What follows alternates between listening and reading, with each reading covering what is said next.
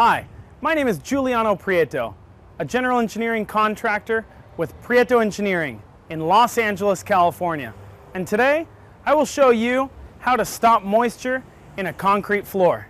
As a second-generation concrete contractor, I know all too well how to prevent moisture in a concrete floor. And it all begins prior to even placing any concrete.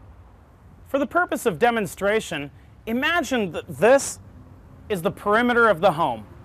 The first step in preventing moisture in a concrete floor is to place a layer of sand, anywhere from about 1.5 to 2 inches.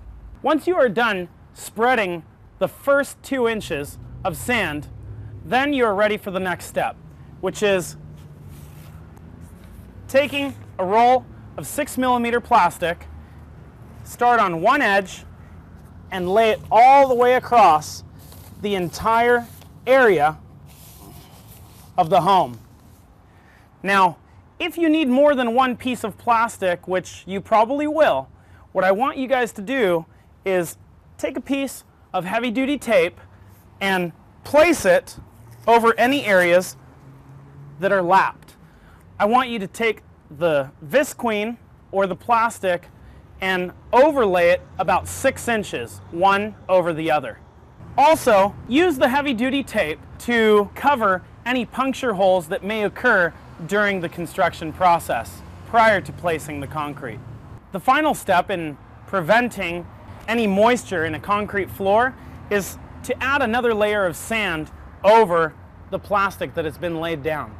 Ensure that not too much time or too many days have elapsed in between this process, because the plastic is very susceptible to the sun's rays and begins to deteriorate.